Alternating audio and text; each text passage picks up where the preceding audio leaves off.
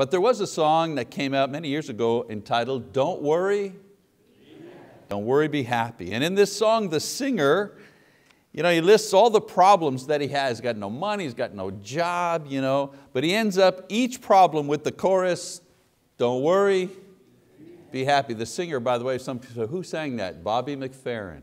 Bobby McFerrin. It's funny, he says, "Landlord, say your rent is late, he may have to litigate. Don't worry, be happy."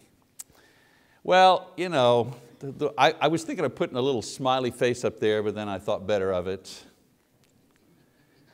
It's easy for Bobby McFerrin to sing "Don't Worry, Be Happy" because he made $2 million with this little ditty that lasts about a minute, so he doesn't have to worry anymore about money.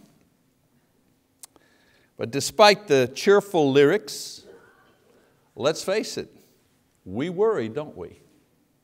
We do worry. We worry about all kinds of things.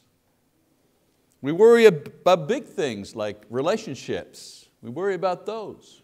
Certainly our relationship with God, am I okay with God? It's one of the things that people always ask when they're very, very sick. Am I okay with you, God? Preacher man, am I okay with God? Somehow is this illness having to do something with me not being okay with God? People worry about that. Or they worry about a relationship, of course, with other people, with their spouse or children, so on and so forth. Having a safe place to live. It seems in our country there is no safe place anymore. If little children can be just mowed down in a kindergarten, schools used to be the safest place. So there is no safe place. We worry about health, our health. Will we be able to afford health care? We worry about that. Making enough money to take care of our needs. Those are the big things. The little things we worry about. Having a good hair day when it counts. Right? Will our team win the bowl game? Of course, that doesn't refer to anybody in Oklahoma, but how will I pay this speeding ticket? The second one I've gotten in the last 3 months. I'm not talking about myself, of course. Marty maybe, but not me. So if we had to list all the big and little things that we worry about, it would be a long list. So a little song that just says, "Don't worry, be happy," may be easy to sing and a lot of fun to think about, but it's not so easy to actually live on a day-to-day basis. As a matter of fact, when the song came out, people used to use this as some sort of placebo. "Oh, don't worry, be happy, nothing. Don't worry about it, it'll all be okay." On a day-to-day basis, in real life, we do worry about all kinds of things, and that worry causes us many times to become sick at heart or physically ill, even depressed at times. And so for that reason, I'd like to share some ways to deal with the big and little worries that all of us experience each day, aside from the little song that says, "Don't worry, be happy." I'm going to borrow just half of that song title in order to share a couple of ways that we can deal with the problems that we worry about in life. Number one, don't worry, be careful. Don't worry, be careful. When we worry, it's a sign that we are concerned about something, and there's nothing wrong with being concerned about things. There's nothing wrong about focused attention. The big exam is coming up. Well, we need to be concerned enough to study for it. The doctor finds a suspicious lump in our throat or somewhere else. We should be concerned enough to have the tests done. Take care of business if you wish. Don't worry, be careful. Being careful, being concerned becomes dangerous when it just takes over our lives. People who are so stressed out that they can't see the humor in anything anymore. People who overreact to every little thing. People who obsess over relationships, or they obsess about their appearance. Maybe if I took all of this together, I'd say, drama. Some people have drama in their lives and other people create drama because they like to live in drama. Jesus warns us that we need to be careful not to let worry about our problems actually take over our lives. The worry about our problems becomes greater than our actual problems. In Matthew 13:22, a longer passage of course, but the nexus of the passage is when he talks about the sower and the seed, and he says, "This is the man who hears the word, and the worry of the world chokes the word, and it becomes unfruitful." He's talking about a believer, where the worry has taken over not only his life and his concern, but the worry that he feels has also taken over his spiritual life and made him ineffective. And so the point is that worry can blind us to God's love and God's direction for our life, God's encouragement from His word. That it chokes out the word means that the word speaking to you about your worry has no effect on you anymore, no comfort anymore. You find no direction in the word anymore because this worry is all consuming. You're not listening, you're not hearing Him. So don't worry, be careful. Be concerned, that's good, that's healthy, that's constructive. And be careful that worry doesn't only ruin our lives here, but also blind us to the life that God offers us through Jesus Christ. You get that attitude, yeah, religion later, talk to me about the Bible later, I'm focused on, I'm worried about this over here. We'll have plenty of time to talk about that Bible stuff later, but it's that Bible stuff that is going to truly help you deal with that other stuff that's taking place in your life. So don't worry, be careful. Secondly, don't worry, be content. Don't worry, be content. Much of our worry is focused on what we don't have.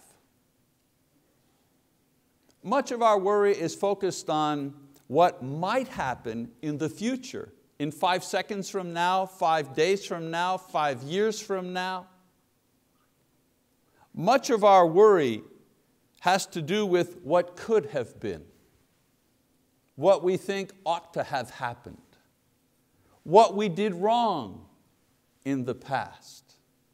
In other words, we worry about things and events that we have absolutely no control over, absolutely none. In addition to this, we also worry that we're not doing as well as so-and-so, or we're not as smart or good looking as we think we ought to be. This coming from a bald guy. This type of worry usually poisons any opportunity that we may have to worry. Don't you see how Satan works? He might not be able to seduce you into robbing a bank, cheating on your spouse. He might not be able to seduce you into those soul-killing activities. But he can take the rub off your happiness. He can take the shine off of your joy. He can rob you of the ability to enjoy and appreciate and savor the good things that God has given you. He hasn't won your soul because you believe and you're faithful, but He'll do the next best thing. He'll try to ruin whatever good God has given you. What's the antidote to this type of poisonous worry? Well, the antidote is seeking contentment, here's the secret, with what you have, not with what you don't have. In Philippians chapter 4, I'll give you a chance to get there if you'd like. In Philippians chapter 4, verse 11, Paul talks about this, And one of the very rare things that you find in Scripture, especially among the apostles, is when they make personal references to themselves. You know what I'm saying? They're talking about themselves.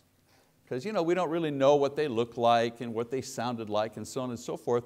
So it's not very often they're talking about their own spiritual struggles. But here in Philippians 4, Paul talks about a very personal experience. He says, 4:11, he says, I have learned to be content in whatever circumstances I am. Notice he says, he didn't say, I am content. He says, I have learned. It's a learned thing. I have learned to be content. You're not sure about content? Okay, take the word content out, put the word satisfied. Does that work better for you? I have learned to be content in whatever circumstances I am. And then he says, I can do all things through Him who strengthens me. And I would dare say you could take the word strengthen out and put the word teaches me. Because where do you think you learn the things that you need to know in order to be content the way Paul? Well, you learn it from Christ, not from the world. Paul focused on what he had, whatever that was, and he learned to be content with that. So when his ministry was going great and he had plenty of help, he had helpers, people were being baptized, churches were, the Spirit was working powerfully in his life. There was a harvest. A lot of times, your ministry is just a lot of seed sowing. You don't see a lot of harvest, But he saw harvest. And he was content with his success at that moment. And then when he was in jail, abandoned by many of his previous co-workers, he accepted and made the best of that condition. And his ability was not that he didn't care, I don't care I'm in jail. No, he fought to be free. He demanded to go before Caesar to plead his case. It's not that he was fatalistic, whatever, that wasn't his attitude. And it's not that a change of circumstances didn't affect him. I'm sure sleeping in a comfortable bed in a brother or sister's home, brother or sister in the Lord's home, was a lot better than the stinking jail he was in, chained. So it's not like he wasn't human. He didn't feel the dampness and the cold and the lousy food and the darkness. And so, it's not that that didn't affect him physically. He cared all right. He wanted to get out of that. No, his secret to being content in every circumstance, and you need to listen here please, was that he drew his contentment from his relationship with Christ and not his relationship with his circumstances. And that's worth repeating. Paul's secret to being content in every circumstance was that he drew his contentment from his relationship with Christ, not his relationship with the circumstances. He wasn't on a roller coaster. Sometimes it's good and I'm happy, and sometimes it's bad and I'm not happy. And sometimes it's good and I'm content, and sometimes it's happy and I'm not content. Here's the bad one. And sometimes it's good and I'm not content. I'm still not content. But he learned early on to base his contentment and satisfaction, his cup of living, to base that on his relationship with Jesus Christ, where there is no up or down or up or down. His relationship with Christ is steady. Why? Because Christ is steady. The one who says, I'm the same yesterday, today, tomorrow, he's steady. No up and down with Him. So things change and circumstances change and you change, but Jesus Christ is the same today and yesterday and tomorrow. And when your contentment is based on Him, you can be at peace in any kind of circumstance. I didn't say comfortable. There's nothing comfortable about having the flu, for example. There's nothing comfortable about having cancer. There's nothing comfortable about being poor or losing your job or having to lose your home or whatever. There's nothing, quote, comfortable about that. But we're not talking about comfort. We're talking about contentment, which is a spiritual thing. Which brings me to my third point. Don't worry, be careful. Don't worry, be content. Don't worry, be Christ-centered. Jesus Himself devoted a long segment of teaching specifically on this topic of worry. So let's go and let's read anew a very familiar passage, Matthew chapter 6. Again, I'll give you a chance to get there, Matthew chapter 6. Now the interesting thing about this passage and the fact that He was saying this to first century people in and around Jerusalem, in and around Galilee, that small country in the first century, isn't it amazing? Human nature hasn't changed. We're using this passage to deal with issues of stress and worry in the year 2013, but the passage was spoken to people who lived 2,000 plus years ago. It must mean that those people there who were fishermen and bakers and farmers or whatever they were, had the same concerns because we're using the exact same words to deal with our concerns today in 2013. So what does He say? Let's begin we can't read the whole chapter. Let's start down at verse 25. Again, such a familiar passage, but like cool water. This is like drinking a cold glass of water. He says, "For this reason I say to you, do not be worried about your life, as to what you will eat or what you will drink, nor for your body as to what you will put on. Is not life more than food, and the body more than clothing? Look at the birds in the air, that they do not sow, nor reap, nor gather into barns, and yet your heavenly Father feeds them. Are you not worth much more than they? And who of you, by being worried, can add a single hour to his life? And why are you worried about clothing? Observe how the lilies of the field grow. They do not toil, nor do they spin. Yet I say to you that not even Solomon in all of his glory clothed himself like one of these. But if God so clothes the grass of the field, which is alive today and tomorrow is thrown into the furnace, will He not much more clothe you, you of little faith? Do not worry then, saying, what will we eat, or what will we drink, or what will we wear for clothing? For the Gentiles eagerly seek all these things. For your heavenly Father knows that you need all these things. But seek first His kingdom and His righteousness, and all these things will be added to you. So do not worry about tomorrow, for tomorrow will care for itself. Each day has enough trouble of its own. And so in this passage, Jesus mentions several things about worry.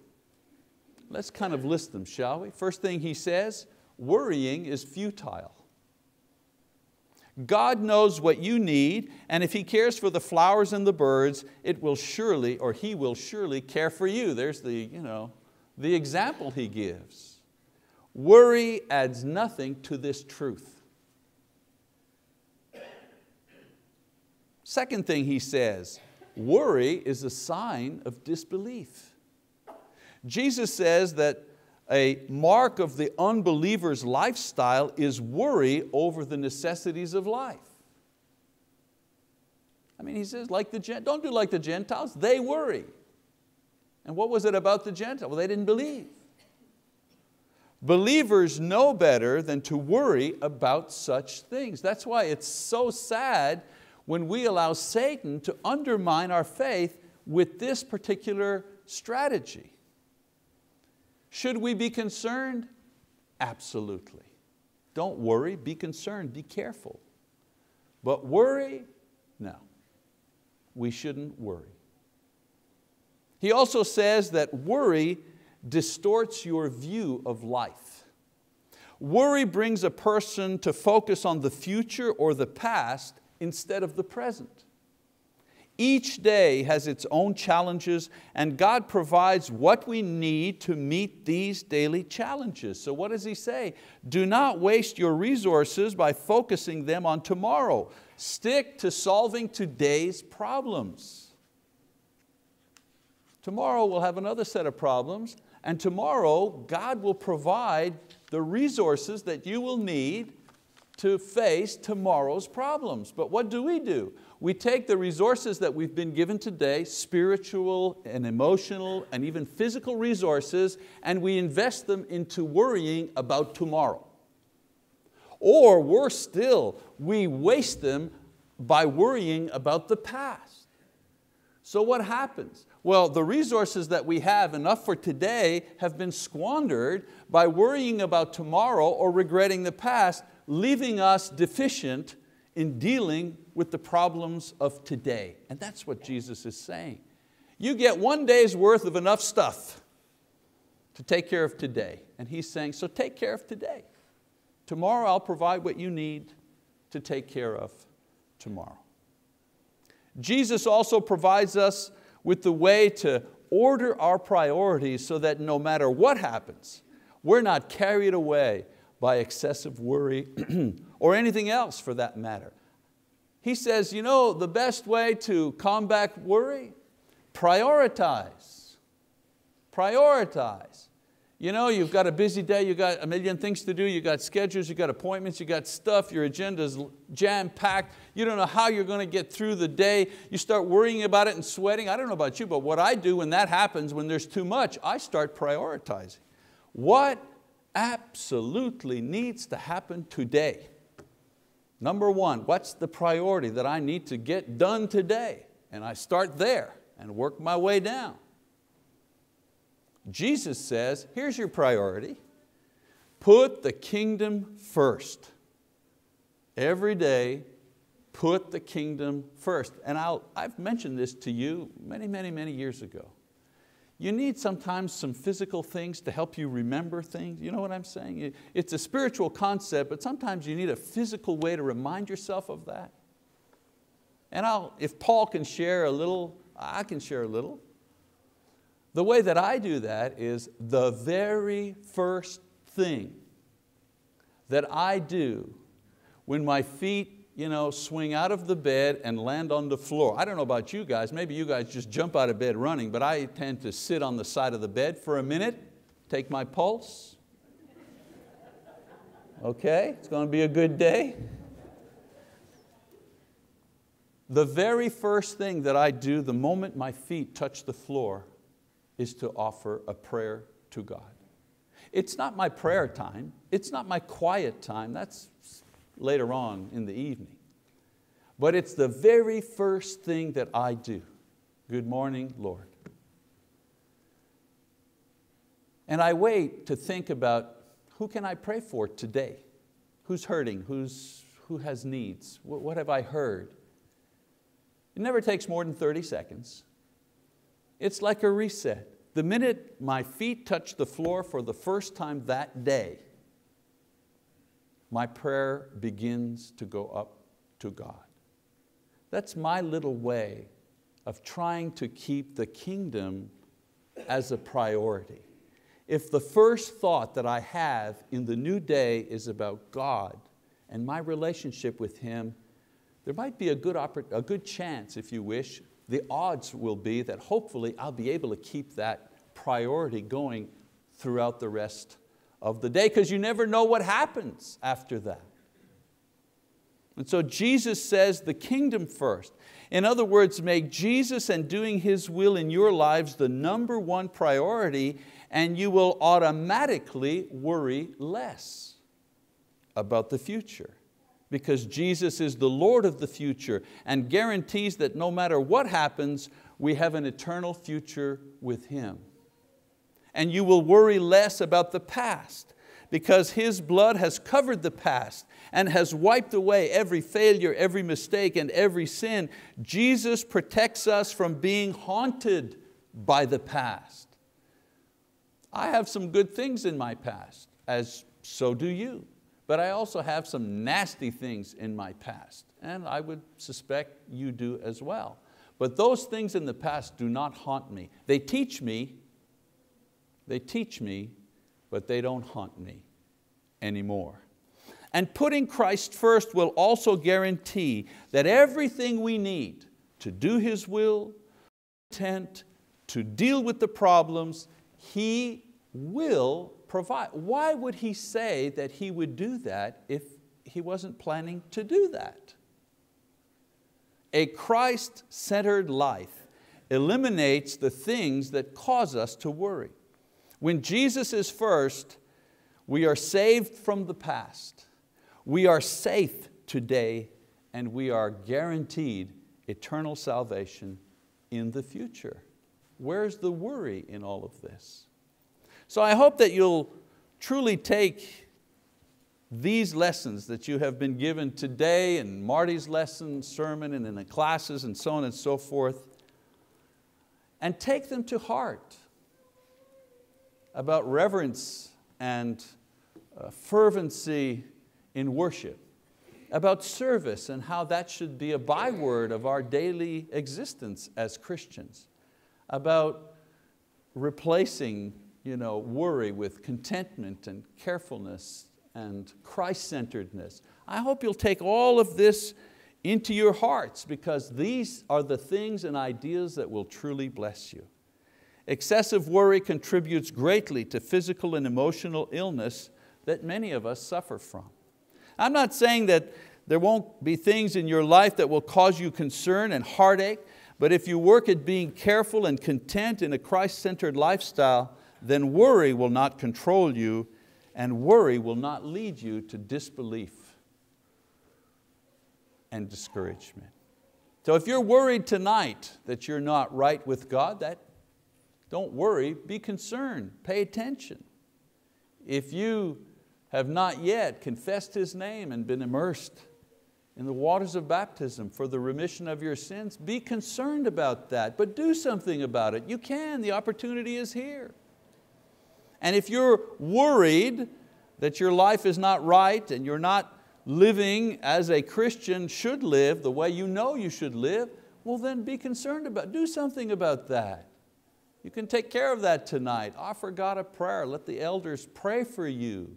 Be restored to a good relationship with your Lord.